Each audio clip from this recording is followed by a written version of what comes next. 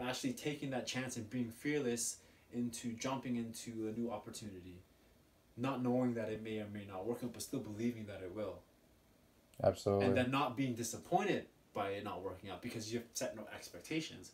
It was more of an opportunity to help you learn what you may need to do for your next big opportunity. Absolutely. Even if this fails. People don't take that step. No. They don't even take that first step. Of course not.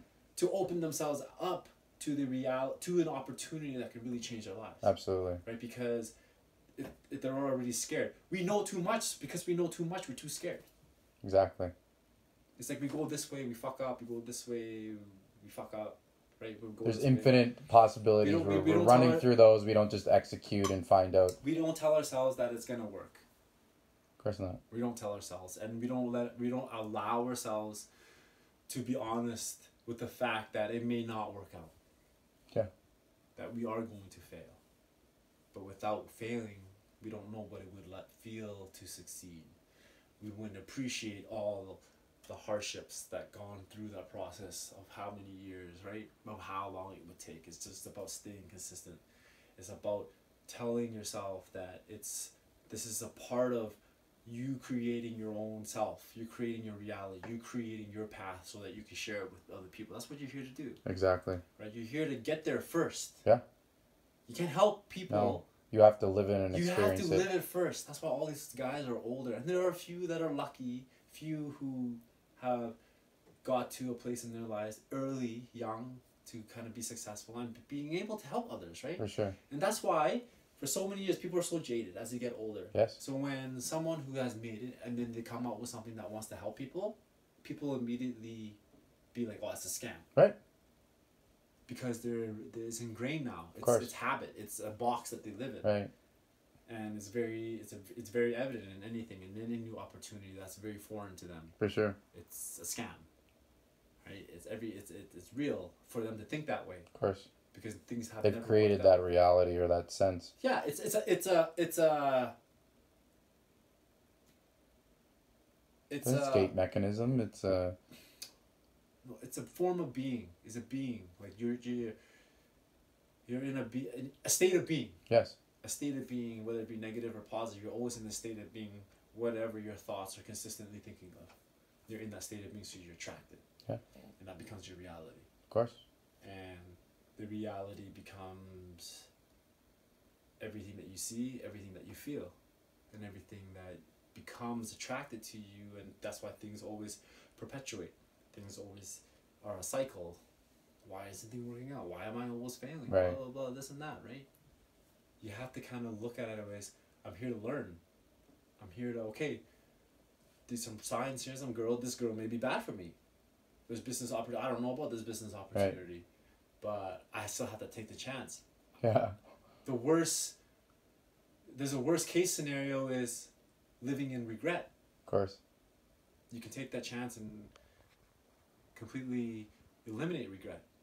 And that's what I think we should strive for, right? It's just to go in there and know that we went for it and it didn't happen or didn't pan out. There's still learning and growth in that. But the answer is still there. Yeah, of course. The answer is there, and it's for you to take that lesson and move forward. Yes. That's it. It doesn't have to be hard. No. It doesn't. No. But it's because the emotions make it very difficult. For sure. The fear makes it difficult. All these things make it very difficult for anybody from, your average Joe to make those tough decisions for themselves. Because Well, when you give up that opportunity or that hope or that neutral space, the potential, and you just simply give it to somebody else to make that decision for you, and you make that a habit, just like anything, like when Kobe used to talk, and he was talking about, practice and allowing the kids to just get away with missing that shot or not touching the line. It becomes a habit. It becomes a consistent, accumulative process of allowing for less, allowing for mediocrity, or allowing for not living out the experience and finding the value in it. You have to believe that you're not going to be good at everything, and that with work and practice you get good at stuff. Exactly. And it goes with everything. Yeah. Everybody's look at your life. You're not good at cooking. You got good at cooking. Yeah, exactly. You weren't good at cleaning. You got good at cleaning. Those are like life skills, right? Of course. You know, there's things that you hate to do but needs to be done. And regardless, you have to get it done. Exactly. Like, you know, just like you discipline, commitment. Discipline far outweighs motivation. Yes. You know, you see this a lot, and discipline is key to everything. Even just breathing, people aren't aware of their breathing, and breathing is key to living. Right? Like, we don't even understand the power of what breathing can help us do, even when we're hungry. Yeah. Like, more oxygen in our blood cells can actually help alleviate hunger. Right? More oxygen into your body can help create a better immune system. Absolutely, 100%. Right? It's all centering. It builds the center process. Free. Yeah. It's just that it's been hidden. The information is there, but if you don't know what to look for or how to look for it, you're never gonna find it, because you're unaware of what happened. Like breathing, you know, people just don't know how effective breathing can be in your health. Absolutely. Like just breathing alone, and that you can do that anytime. It's not even about you having no time either. Right. Like, that's crazy to think about. That is crazy. That is, because even sitting. Yeah. Like, now it's coming to the realization that sitting is very bad for you. It's now a disease and all these things. Very true, yeah. Right? Because sitting, you know, collapsed shoulders. And then now that affects your breathing. Of course. It compresses your joints. Yeah, and then compresses your freedom of your movements. Are non-activated. Yeah. You create more back problems, but it's not your back. Yeah, it's more hips and things like that. So even to just understand at that level that breathing can create all those issues. Like, fuck. Yeah. Right? Yeah. It's just when you get to even just to simplify it to the basic life. I mean, like, breath gives life. Yes. And we don't even know what it's about. Right? We haven't taken the time or not at all, or the appreciation. We're not even aware of it. Yes. It's so habitual that it's second nature, we just breathe, but we're not, you know, breathing through the chest. It creates stress. Of course. The chest, fight or flight breathing technique. Anxiety, anxious breathing, right? Yeah. But through the diaphragm, we're not taught. That's what babies. Right. Babies, they breathe from the diaphragm. It's natural. And look at their natural expression. It's always of curiosity. Yeah, and then even breathing, the crazy thing about breathing is, what I've learned is that it helps you determine problem areas in your body. Absolutely. Tightness. Isn't that crazy? Yeah, it's trippy, man. It's like when I even really think about the extent of how you can, what is it? It's reflection. It's almost a term of, it's a technique. Yeah. To understand, like, where your body's at. If it's at that level. You know, if practicing the pause, it's... If you know how to do it properly, you can feel where you're tight. Yeah. Right? And you can help alleviate exactly. that stuff. So, because you're not getting the oxygen flow into that component or that area. No. Because you'll feel it. It'll, like, spasm out. It's tight. Yeah. As you're circulating your breath in a proper, intentional manner. That's crazy. Yeah. I don't want to keep saying crazy, but people just don't know. Yeah. How much knowledge is out there. How much power in that knowledge. You know, when you see these people... At the basic level, the human interactive level, or the most important interactive level, which is between ourselves and amongst the next person beside you, and how powerful that could be.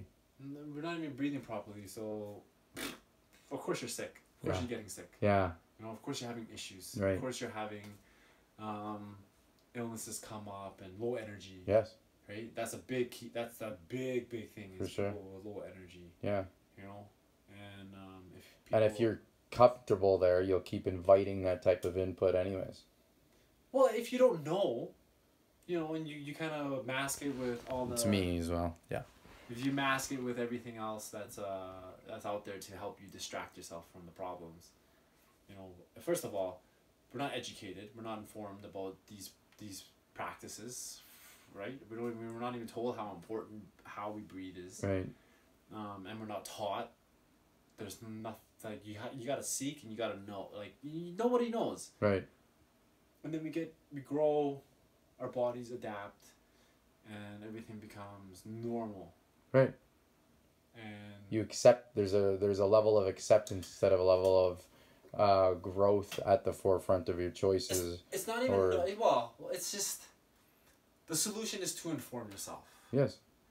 I don't even think like most of us are uninformed, so it's not our fault, but it is our fault if we do come across this information. Don't do anything about it. Yes. But if it's, you never know, like how you're supposed to know. So, if you have problems from not breathing, it takes. It's just like the mind and muscle theory. The same thing, same practice, mind and muscle, mind and breathing. Like the breathing, you gotta be aware of the breathing. You gotta think about how breathing affects certain things, and it worked for me at times when I'm hungry. I would take deep breath, breathe from the diaphragm. The hunger kind of goes away. Yeah, the hunger pains especially. Yeah, it for kinda sure. goes Yeah, away, so I do the same. It singing, works. Singing, oh yeah, for sure. breathing, singing. Yeah. Sports. Yeah, of course. Everything. Like how important that is. Swimming. Yeah, swimming is amazing for you. Yeah. So the buoyancy and the pressure takes off in gravity in that sense. I just think this is our Friday night vibe, Friday night growth sesh. It's just the one. It's just. We're just on it. It's just. We're in the zone. Growth. I think people should start there, just understanding. And when you meditate, when you first learn how to meditate, Yes. the first thing they teach you is to focus on your breathing. Center your breathing. And so, you could pay thousands of dollars to go to some place to teach you how to breathe, but now we got YouTube. Yeah. Right. So you're paying more for the experience and the community and the almost. I think sometimes when people make that decision, they feel like they need that influence. One, and two, it's a little bit of a. It might be a little bit of like an ego pride thing, right? Like when you go and talk to your group of people after the event or the experience, it's something you can have a real strong conversation piece or have lots of confidence behind it. I think right? it's about a support group, though. Yeah. There's some people who can succeed with people around them, like-minded people. Yeah. Who are going through the same right. process at yes. the same time. And that's very powerful. We are humans that need to connect. Like yeah, we definitely need to connect. We're social creatures. Yes. And it's, but you really don't need it. No. It has to be in balance, right? It can't just be always in a group because there's going to be quiet times where you have to figure it out yourself. You just need to understand what your body needs to excel into the things that you want in life. You have to work with everything that you are. Yeah. From your mind, your body, and so on. This is like you have to connect in a way. Balance. Yes. It's all about balance. And balance is thrown out there a lot. Yeah. Because it's just a very useful, loosely used term. But it's a useful term that but people can don't know spark what balance intrigue. is. Yeah. People don't know what balance is. They don't know how to balance anything. No. We're all. That's always a work in progress. Let's be honest. It is. You're never gonna balance everything out, but you can definitely. You can strive for it, and you can be aware of it. You Yeah. can be aware of it, and that's just a win. For sure. Just being aware of that, you could be out of balance. You can work. You can work to better a certain part of your life. For sure. Right, and it will definitely help. It's not. I do it every day. When it's a habit, that's how the change is made. It has to be a habit, because you're committed. Conscious decision making, choices. Shazam! It's just This guy's all wisdom. We're all wisdom tonight. That's how we roll. Now we're gonna get into some music. The answer is always inside, man. Yeah. I said to when you kind of take away from everything that's going on in the world, you got to still understand what's going on. You got to still pay attention and things like that. Not so much that it occupies your day. That takes you away from your day. Right. And for you to build and focus on your dreams and building that. Yes. You can't let it take that space. Right. But it helps to know what is going on because it'll help you see the truth. Yes. And you have to. It's all about. It takes it away from you. You need to work on yourself. You yourself, you're a universe. You're a world. Yes. So when you look at that and you look at the bad things that are going on in the world. There's bad things within you.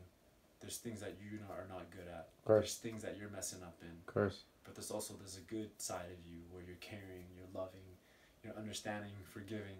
There's that part of you too. So if you look at yourself as the world and a reflection of it, you are a reflection of it. You are the good. You are the bad. It's what you want to focus on. Right. It's what you're going to feed. Right.